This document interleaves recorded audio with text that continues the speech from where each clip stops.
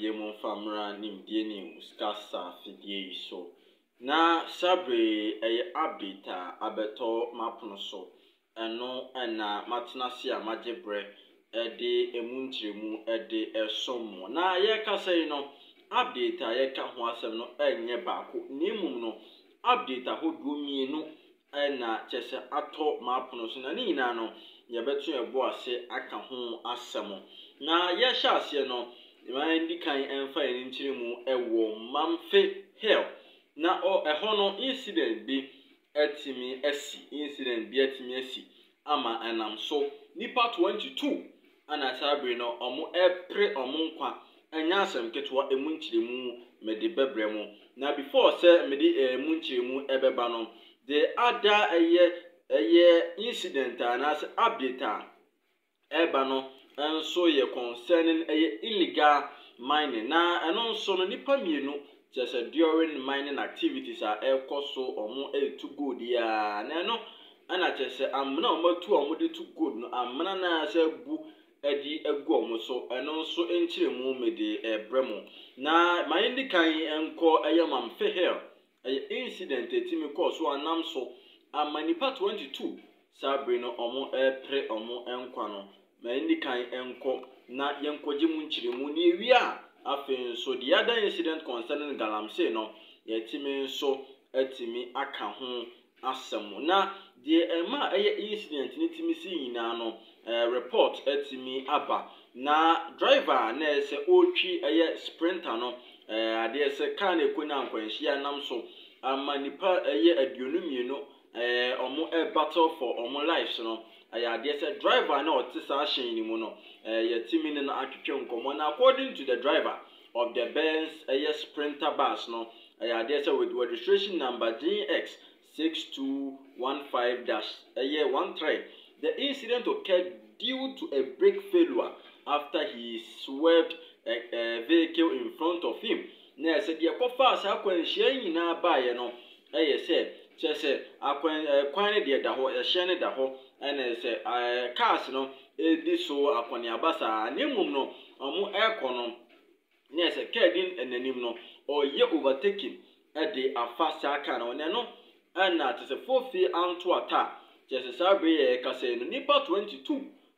omo battle for omo enkwa na nipa 22 ye ka omo asem ya de se sabre kase no penefu atimi ade omo kopie mu ewo tete kwashi memorial hospital eno ewo mamponti uni mo bi atese obusu ni bi to adamfo bi to na sabre kase no afre na busa na sede ne ho esi etie because ni na no ehun ehia ye pa ehun etimi ehia ye pa na personnel from the Ghana National Ambulance Service who rushed to the scene with the assistance of a police service vehicle from Mamfe Akropong rushed all victims to Tetakwashi Memorial Hospital. The situation caused a massive gridlock for several hours as arrangements were being made to tow the vehicle from the scene. Road users of Mamfe Koforidua Street are blaming inadequate road signs, advantage point, poor visibility at night, and dangerous potholes as major cause of the weekly accident on the stretch. Thus, they want immediate government intervention as we Nana Dranko Kufado, Edian Bepiemu bi, or set a bine no etimi baby ho. Poor road signs, advantage point, poor road signs, advantage point, poor visibility at night. Na say say enkania street light also be born ni na ne bi ni ho ana afen so dangerous potholes we was say president Nana Dranko Kufado ede nan etimi esi from efa ho enti not only say driver yi overtaking nko niemo because kwan ne nye no adon so another factor na say no nsam a free Mamfe Hill to say emu incident yetimi de emu ntiremu etimi de asomo na wo bibika efa ho ne hye bi kaka wo bibi to wadanfo busuani a Fred de hwe sire ne ho sitie bia na de bia semunti na straightforward my to us on call the next story said the measure say mekan no and there were two stories ye ka ho asem sabre Now said the can say the second one here concerning galamsey no. Just said the name said Nana don't go for na na bayaka galamsey ho asema kan say galamsey ne o man no ma mutu galamsey omunya ye mu science ase mu science no but still people are still doing the galamsey works in Ghana. They are still mining and it is illegal na eno ana sabre no nipa mienu a tese sabre na ese ana omu nko ana na galamsey no omu doso ana ese na omu eye galamsey no ewo eye odumase ewo eye Asante Achem Central Municipality ewo Asante Mantemu eye odumase ho ana ese na omu eye galamsey ni tese omu gumbebere ana omu eye galamsey na no ana ese se dia omu eye galamsey omu sie no omu ina tese omu ina ko brase ekope gold ni biaba obi ani abrese yi no me kɔ na makotam gold ni biaba abeton na ese manya sika pudo di ahye me ho na no ana ese fufie antwata ɛno nso no tese nipa mienu eye pet na omatu no bu abo mu a sabre kase no nipa mienu ni na no omo enka atiasefo ho bi ma we eye arehosem pa eye arehosem pa de ema online nyina because o share eye various update ebe ya di nyina no ye concerning nioma yaka ho asem so nkofo ni so the first update no concerning a road accident say obi koyi overtaking but then many times do we see say there say aban no ka road signs and all that one some kwan ye be fa so prevent road accident and all that ni na no dan diet one some stop overtaking, stop overspeeding every day, every now and then near advert of these things say road overtaking,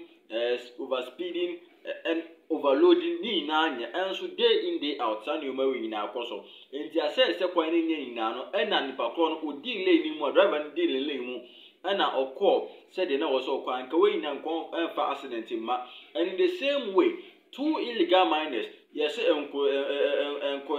jaimunya mining e wo mining mu but still you are doing the mining and sabrino the effect are atimi abani two illegal miners omo nyina atimi afemu at the spot eye pit no atimi collapse egwo mo so a sabe kan chance fon ho a omo nso enka ho bia ni na no eye arehosem pa now according to myjoyonline.com the municipal NADMO and other rescuers spent hours trying to find the bodies of the deceased who are both yet to be identified. Every year, many illegal miners lose their lives in such accidents at the various illegal mining spots in the country. But that does not seem to be enough reason to deter others from continuing in the trade. Illegal mining has become a menace that successive governments in Ghana have tried to put an end but seem to fail at every opportunity. Day in, day out, every now and then, every government of Bia Kangalam say wasem and Amunya you and Emu and Natchese. Ye can't wasem can. Bani na yebe ka and so yebe kano ade bechin obo se nkofo si ho a omo eye ne de na se omo nti obi a case omo nti obi a nka se omo eti aban na se omo enti aban so these are the update abusuafo abeto ye na pono so update menu a eba yi ma me ho adwen kire comment section so e wo de oka efa eye news a eba the first one e concerning road accident, the second one concerning galamsey. And all these, the causes are ultimately due to this effect consequences